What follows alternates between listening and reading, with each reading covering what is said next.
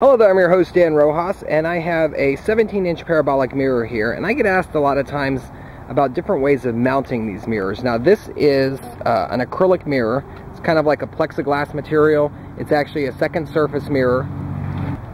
Somebody sent me a picture of how they mounted theirs.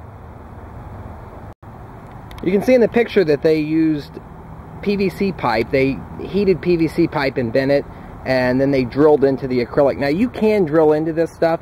There's special drill bits for it that doesn't crack it, or you can actually start a really small scratch on the surface, then reverse the drill bit, go back and forth, and you basically melt your way through. That works. If you mess up and you actually grab the acrylic, it'll just crack it.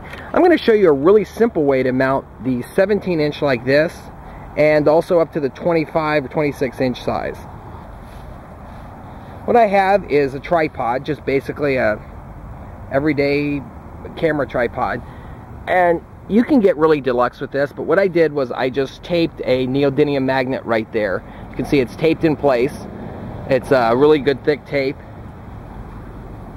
What you want to do is take something, you could cut a piece of felt, stick it on there to the exact size. I'm just going to be using a paper towel so you can see that it doesn't, you don't want to scratch the back. So what you do, once you have your paper towel in place and your magnet taped in place, you take another one of the neodymium magnets. These, by the way, are about 70-pound pull. I'm using paper towel, so you can do the felt. You put it in place, and they just grab like that. And this is extremely stable. This is not going anywhere. 17-inch mirrors are very powerful.